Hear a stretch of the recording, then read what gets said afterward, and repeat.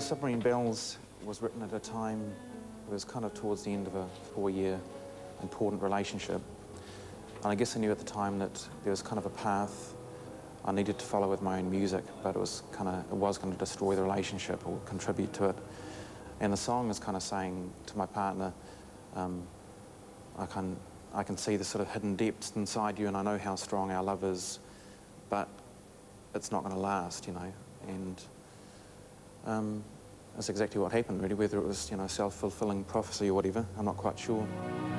I can watch in wonder as your gaze shifts past my shoulder, just a glimpse, a bit that flashes at me. I know deep down hidden in submarine bells chime, gold and groaning, sunlit toning, submerged sound sublime.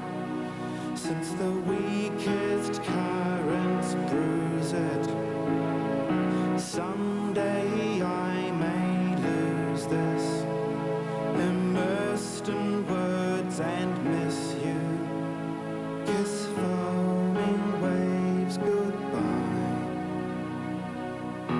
Their lyrics, they're quite unlike the kind of stuff I usually write, in that I think they were sort of a bunch of symbols that really sort of worked. They kind of summed up what I was feeling without really having to express it too definitively, which would have been, I think, you know, the wrong thing to do. It kind of, it's in a way, maybe it's cheating, I don't know, because it's not really writing about what you're feeling, but it's just like saying, well, it kind of conjures up these kind of images, you know, in the sense of like a huge bell swinging underneath the sea miles down on its own.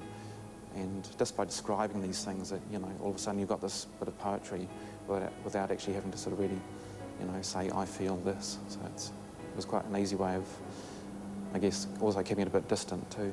I slice the surface here beside you, lungs filled liquid, yellow.